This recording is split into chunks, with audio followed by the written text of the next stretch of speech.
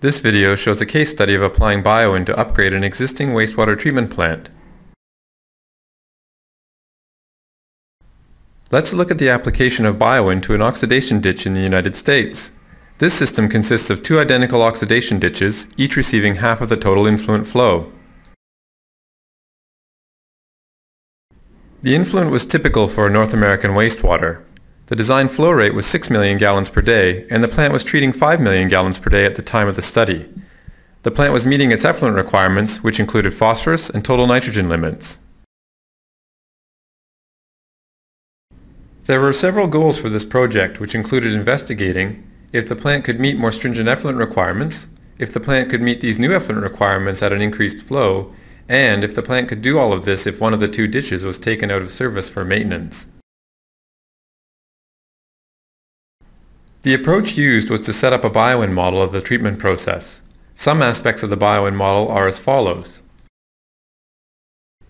Both oxidation ditches were incorporated in the model flowsheet so that scenarios involving taking one of the oxidation ditches offline could be investigated. Oxidation ditches are modeled in BioWin by representing each pass as a series of bioreactor elements to capture the plug flow nature observed in these systems. The time-varying influent data for 1 year was input to the model and split equally between the two oxidation ditches. The first pass of the oxidation ditch was aerated by grids of fine pore diffusers.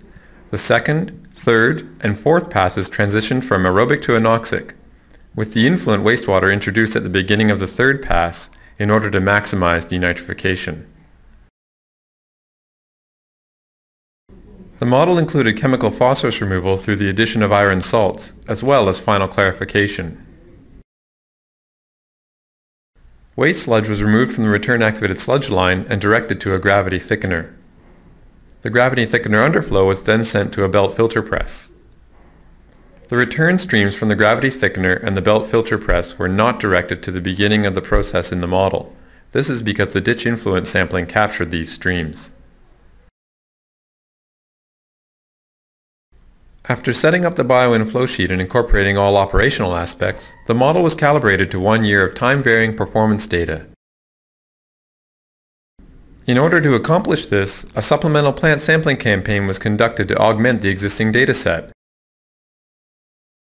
Minor adjustments were made to model parameters until the model predictions matched the observed plant responses for a variety of parameters. For example, here we see the predicted return-activated sludge concentration represented as a solid line and the observed values shown as points. Another example is the comparison of predicted and observed solids retention time. Once the model was calibrated and predictive of the plant behavior, it was applied to investigate a number of scenarios of interest, including the following: whether the plant could meet new effluent objectives under peak flows, seasonal temperature impacts on plant performance, whether additional aeration capacity was required in the fourth pass, prediction of plant effluent with one of the two ditches taken out of service. BioWin was used to generate charts to illustrate potential responses of interest to the plant owner.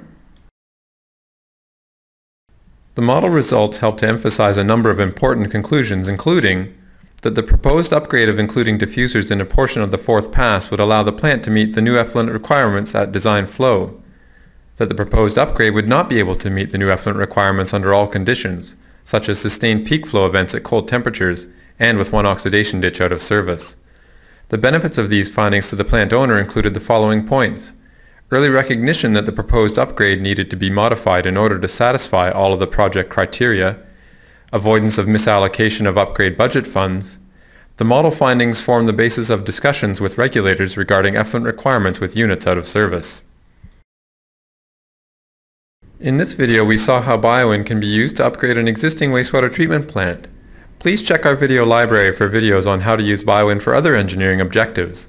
The library also contains short how-to tutorials that will help you increase your productivity.